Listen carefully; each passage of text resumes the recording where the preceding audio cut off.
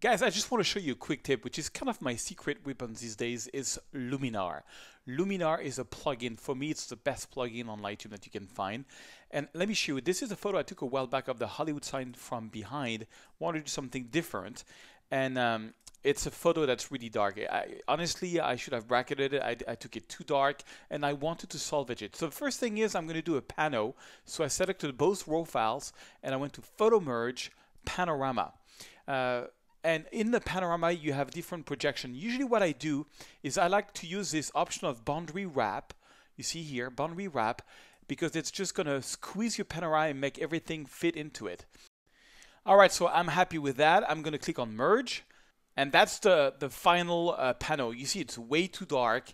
So I'm going to do what I do best in Lightroom, and then we'll see what we can do in Luminar. So I'm going to start by opening up the shadows, as usual. On this one, I'm going to boost the white. I really want to burn the white. I really want to see the city. I'm going to do my black point. You know, it's just the usual stuff. If you follow my channel, I'm going to bring down a bit the highlights. I'm going to boost the overall exposure.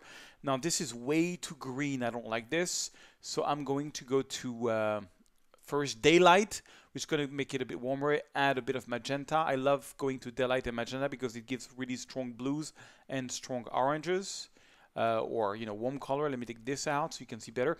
And now I'm going to use a brush. I like to do that sometimes because this, you see the eyes goes to the brightest part of the photo, and we had some city lights there.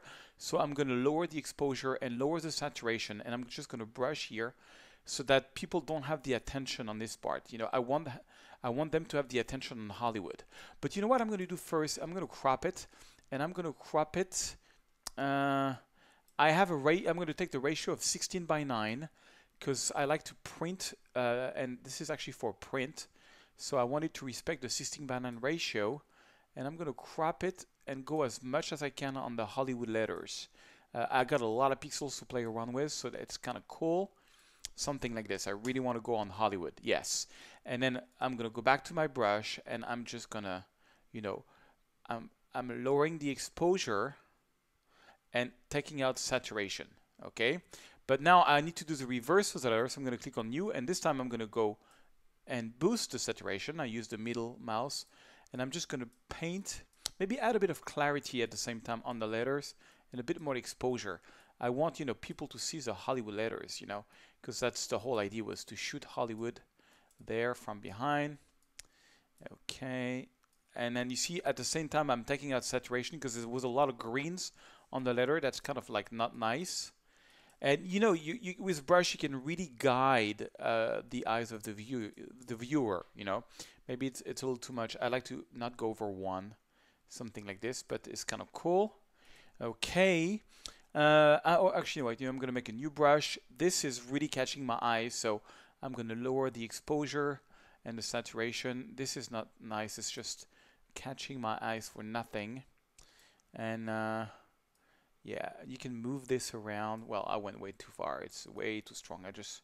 I want to make it a little less. But check it out. Before the brush strokes and after the brush strokes, I'm kind of happy with that. On this one, I think I'm going to make a big circle here in the middle where I'm going to invert, feather it, and I'm going to go to exposure, and I'm going to add a bit of exposure and clarity to make the city pop even more. Okay. And I'm going to add a bit of vibrance. And, I'm kind of happy with the result, but I want to go to the next level. And usually when I want to do that, that's when I go to Luminar. So I'm going to right click, and I'm going to go to export, and Luminar 2018, edit a copy with Lightroom adjustment. What that's going to do is take in everything that was done into Lightroom, and I kind of like, there's not much I can do more in Lightroom at this point, and I really need some of the tools you can find in Luminar. All right, so I'm just going to give you a quick tip on Luminar. If you want to know more, you got to check out my workflow course. You'll see an ad for it at the end of this video. I go into a lot more into Luminar. So basically, Luminar works with filters. It's got a whole bunch of filters. You can just click on add filters. You can see them all. There's a few that I've put into favorites. I'm going to go to favorite. And the first one I'm going to use is the advanced contrast. I love what advanced contrast does. I don't know of any software that does what it does.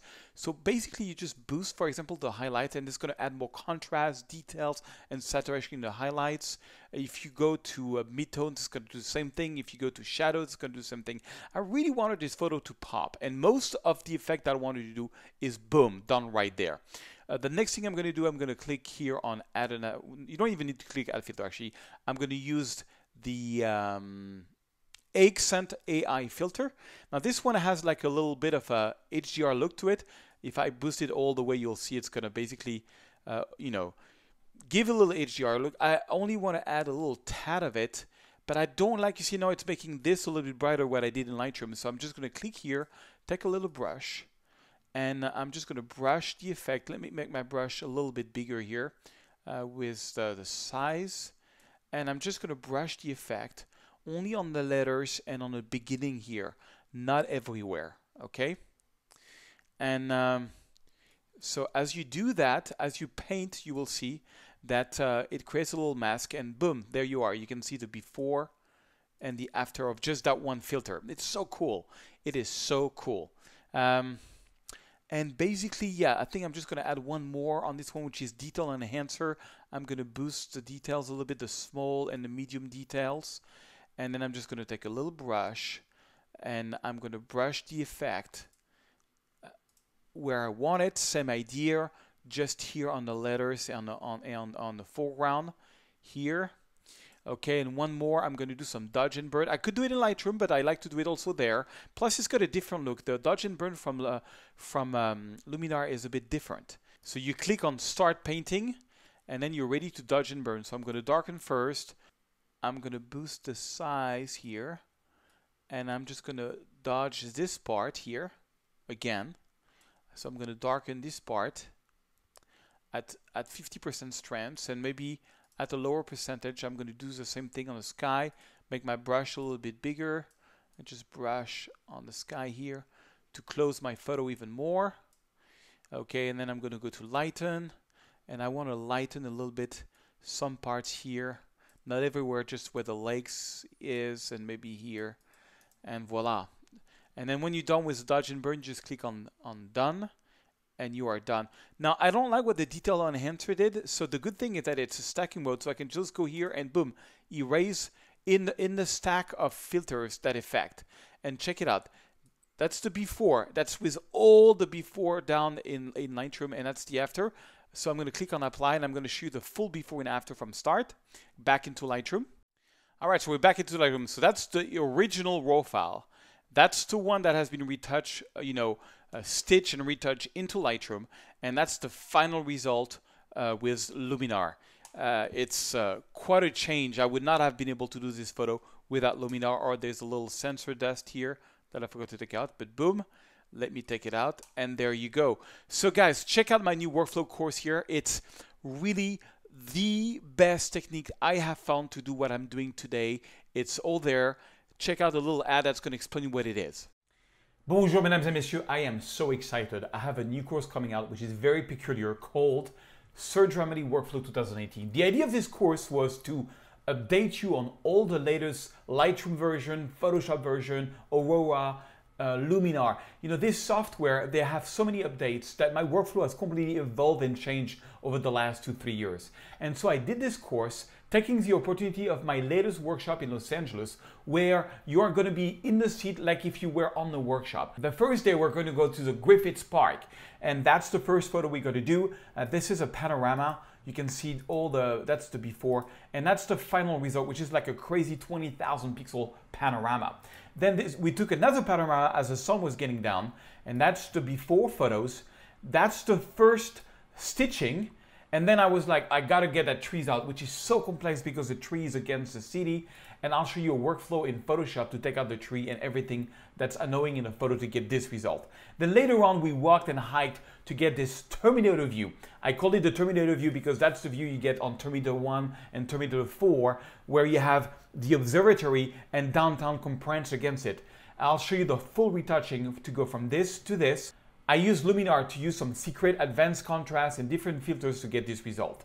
The next day we went to the Venice Canal and we didn't have any good sky there. But I'll show you, all the bad framings that I took, all the good framings that I took, and also how to replace the skies and how to find the right sky for the right photo. For example, this was kind of like a blue hour type of sky, and then later on we got this sunset type of sky, but I added the clouds to get this result. And choosing the right sky for the right photo is so important, and I'm going to go over that in details. And then later on we went to the Venice beach and got this great sunset photo with long exposure. I'll show you the entire workflow. I use different plugins to get this result. It's really how I work today. Then the next day we went to downtown Los Angeles, starting off at the Walt Disney Concert Hall, where I'm going to show you a new technique. Actually, I took this 8 photo of the Walt Disney Concert Hall, and believe it or not, Lightroom refused to stitch them into a panorama. So I used another workflow with Photoshop to get this result. I used some Luminar also for some extra sun rays and some extra details and advanced contrast that are really cool. While we were waiting for the sunset in downtown Los Angeles, I shot this portrait of my daughter and my dog, and I decided to make, a fine art photography out of it. I have this rule that if the colors are not amazing, go black and white. I also took a photo of the downtown City Hall of Los Angeles and made it into a fine art. As we were walking down the highways, I also shot this photo of downtown Los Angeles, and I used a new workflow to get this really, really fine art, dramatic, black and white, using some presets in Luminar which are amazing. So later on that day in downtown Los Angeles, we shot the highways, and this is a before photo. I'll show you a technique where you can stack up different light rays to really get this dramatic, highway type of photography. This is another one that we shot a bit later on, during the night. That's the before and the after. The next day we went to the nicest beach in California, El Matador Beach, and this is a normal exposure. This is an underexposure. I'll show you how to retouch each exposure and then to blend them into Photoshop to get this result, and then into Luminar to add some advanced contrast to really get a photo that's going to pop and that's going to make you popular on the web and on social media. The last project that we did out of the 14 project is a portrait that Kelvin did of me, where I show you the whole retouching to get this sort of contrasty, desaturated look. So in total, you have 14 different projects. I'm going to give you all the raw files. I'm going to give you everything. This is my most up-to-date training.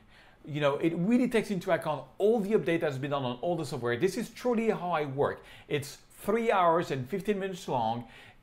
I'm giving you all the raw files, and you got a great release price down below this video.